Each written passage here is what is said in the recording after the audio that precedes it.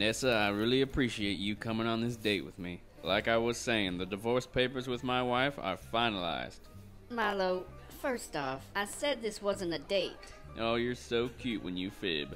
The reason why I agreed to this date... You said it. The reason why I agreed to this business meeting was for me to tell you this has to stop. Nessa, you shouldn't fight what you feel. I know you're feeling what I am. Remember that day at the park? Yes, okay, I remember. And it's been hard pretending like all this means nothing to me. Nessa, there's nothing in this world I love more than grass Pokemon, farming crops, riverboat gambling, singing country music, and you. You might not want the public to know, but I know how you feel about me. Milo, I'm not a good person. You shouldn't want to be with me.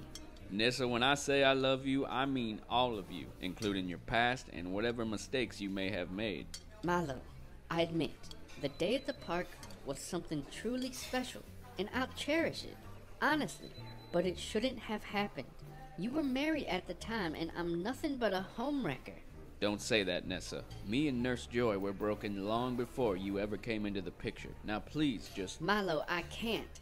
Nessa, if we just... Milo! I'm dating someone else. What? No. Who?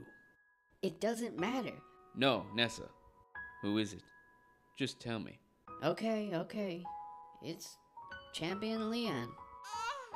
I'm sorry I wrecked your family. I'm sorry I led you on at the park.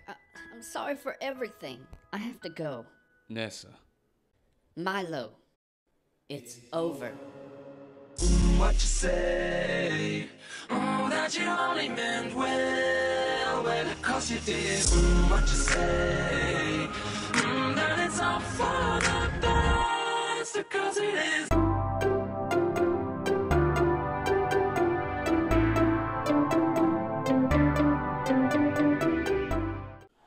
Good evening, Pokemon fans! Tonight is going to be another great battle between the Challenger and Gym Leader Melony. As you know, Melony is the Ice-type Gym Leader here in the Galar region. She's also the mother of the Rock-type Gym Leader, Gordie. And we actually have Gordie on the line right now. Gordie, what do you have to say about your mother?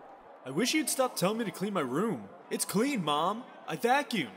And quit putting away my stuff. It's mine. I'm using it. Okay, that was what Gordie had to say about his mother, Melony. Let's head on down to the stadium as the trainers make their entrance. My anaconda don't want none unless you got buns, hon. Do you know what it's like having a terrible son who doesn't follow any of your rules? Someone who doesn't even have the decency to flush the toilet after they dropped a massive turd? I bet you don't. Anyway, have a great battle. I'm Tom Willington here, as always, with Mr. Red Fieldman. Red, how you doing? Is it another battle? Yes, Red, it's another battle. Have you taken your medicine? No, I don't need my medicine. I'm sick of it. Red, you're gonna have to take your medicine or else you can't be on the show. All right, fine, damn it. The Challenger starts off the battle with his Cinderace versus Frostmoth. Cinderace throws a flame charge at Frostmoth, and he is out of here in one single hit, folks! There is nothing stopping this guy, as usual. These battles are so easy and boring. Now, Red, it has to be accessible to everyone. Yeah, but Pokemon's been around for a while now. You'd think it'd be a little harder. Oh, trust me, it's hard, Red. The Challenger is just that special. Cinderace throws another Pyro Ball, and it's a one-shot once again! He is out of here! Yeah, boring as usual. Now, Red, he's a special trainer. That's why he's winning. I don't know about that. Seems like the gym leaders just kind of suck. Now, some might look at it that way, sure. Melony sends out an Ice Cube. Ice Cube uses Icy Wind, and it's not very effective on Cinderace.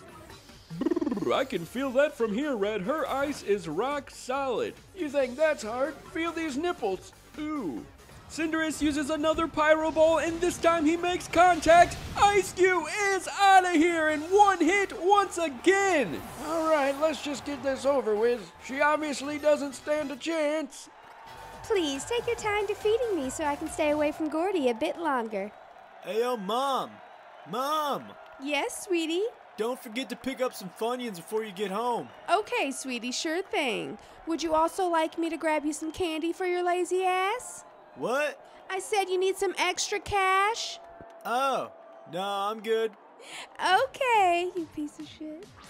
Melony sends out Lapras. Hey, I know that one. It's Lapras. It's a whole new world we live in.